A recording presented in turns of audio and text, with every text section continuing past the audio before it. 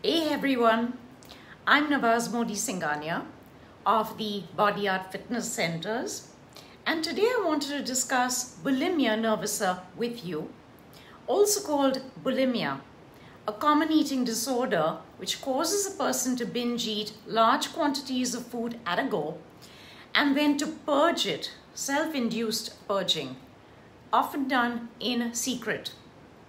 Watch out for classic telltale signs of bulimia. For instance, misuse of diuretics or diet pills, laxative packaging lying about the place, excessive compulsive exercising, hiding food or lying about food in order to binge and purge in private later, empty food wrappers lying about the place, dental issues because self-induced vomiting can erode tooth enamel due to the strong stomach acids, puffy cheeks or jawline, acid reflux, gastro problems like constipation, weakness, fainting, irregular monthly cycles, dehydration. People with bulimia usually are ideal in body size and weight, but they don't see it that way.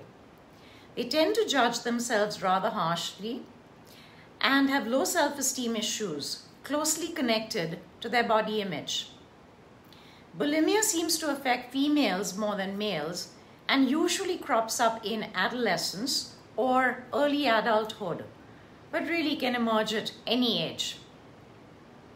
It can be hard to spot, as people with the condition will often binge and purge in private.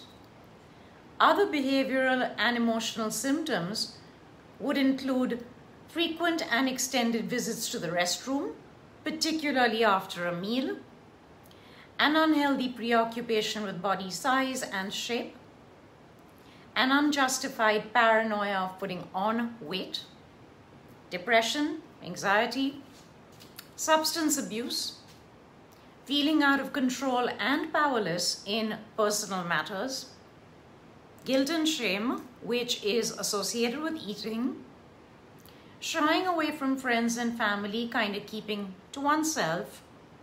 So what really leads to bulimia?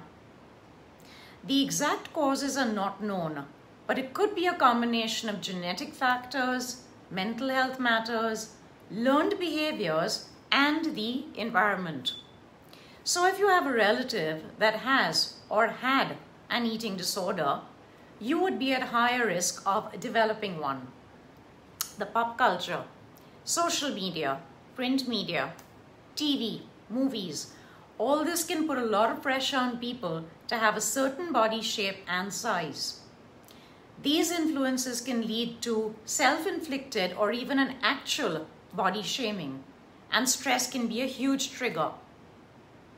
As bulimia can prevent your body from getting the nutrients that it requires, this can give rise to many medical complications, including but not limited to throat and stomach ulcers, dental problems, esophagus inflammation and tears, gut and stomach damage, electrolyte imbalance, abnormal heart rhythm or arrhythmias, heart failure, even the increased risk of suicide.